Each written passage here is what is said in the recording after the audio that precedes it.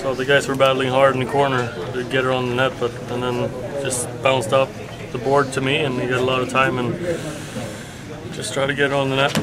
And I guess it just rolled in. Did you see it as it went across the line or not? No, I just saw the ref pointing at the goal, so that was good enough for me. What was that last minute like? I mean, kind of deflating, they get a goal and looks like OT, and then...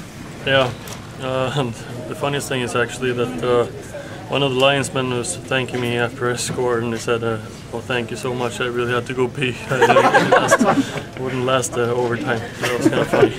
What did you think of Jimmy today? Oh, without Jimmy, we wouldn't have a chance today. I think they were better throughout the game, and he made some really good saves, and he really kept us in the game the first 2 periods. So we owe Jimmy this win. About a 3-game winning streak against some very good teams.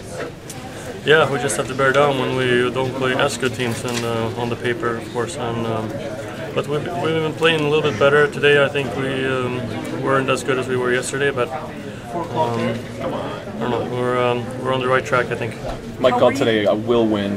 When you look at the condensed schedule and look at games down the stretch, is this game a will win even more impressive than an effort like yesterday's? Well, this is a will win, but it's a lot of thanks to Howie, of course.